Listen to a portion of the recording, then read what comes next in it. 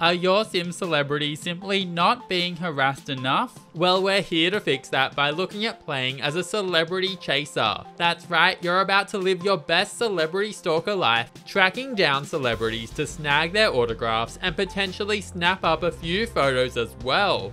Note that you will need the Get Famous expansion pack for this style of gameplay, and while not essential, you'll ideally want your game to have a few celebrities that you yourself created, simply because it can be fun to engage with your own Sims.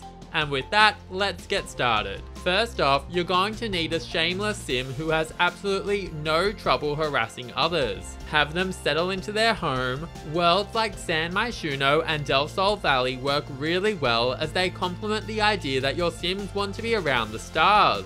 Then you'll also want a room that you can dedicate to displaying autographs. Any room will do, but personally I made it kind of like an extension from my Sim's bedroom because I felt that screamed weirdly obsessed, which is most definitely the vibe I wanted to go for. Once settled, you're going to need a few autographs for your autograph room, because otherwise, why did we make this room?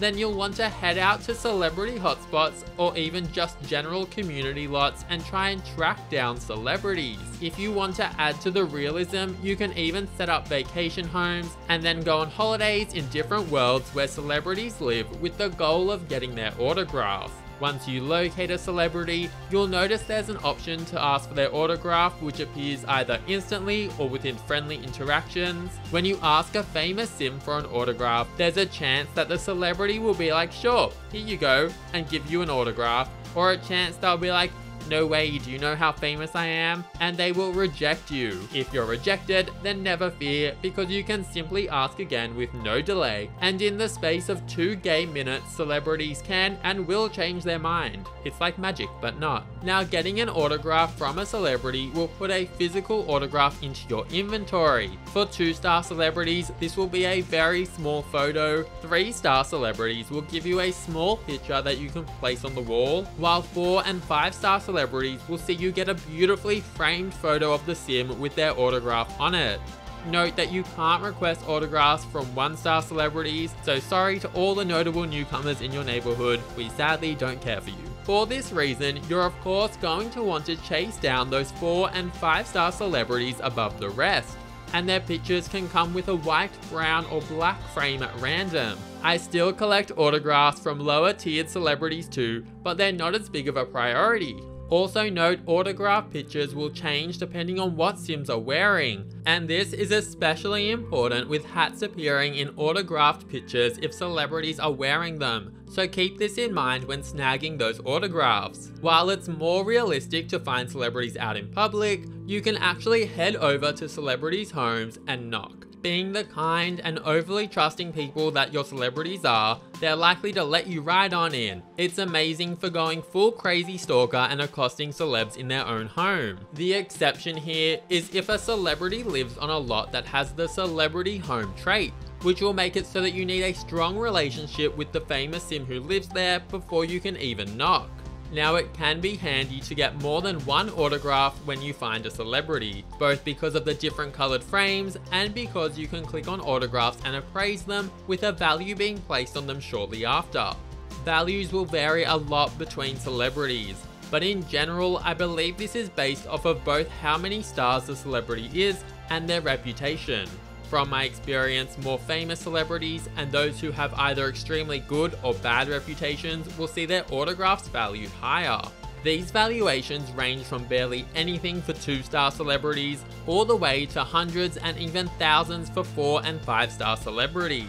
Autographs can also be reappraised every 24 hours, and if the celebrity in question's status has changed, then the value of the autograph can also go up or down. I also found that autographs can sometimes just increase in value over time. It's big business, and your Sim will be thriving, not just surviving, after they sell a few autographs from highly famous Sims. What's more is that selling autographs to collectors will see your Sim gain a little bit of fame. Before long, this will see them become a 1-star celebrity. Now, if you don't want them to be in any way famous, then of course you can just turn off fame gain.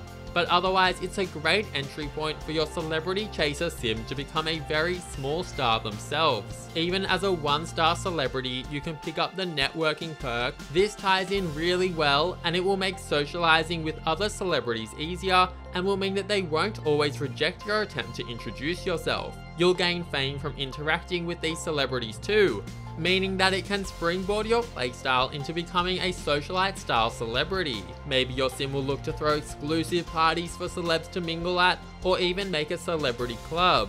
Of course, this isn't necessary, but it can be a fun option. As you play and find more celebs and grab their autographs, you'll slowly fill up your display room, showcasing all the celebs you've annoyed just to grab their signature.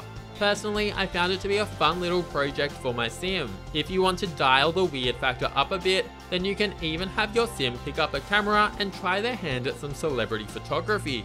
Whether that's taking creepy pictures from afar like the paparazzi would, or trying to go in for selfies to display. Again, it's not necessary, but it's one way to take this a little bit further. Finally, just keep in mind that while this kind of playstyle can be the focus for your sim, it can just as easily be a side hobby or hustle for them too while they focus on other things. And we've reached the end. That's how to play as a celebrity chaser in The Sims 4. If you enjoyed or found this helpful, then please subscribe and leave a like. I would really appreciate it. And have an amazing day. See you later.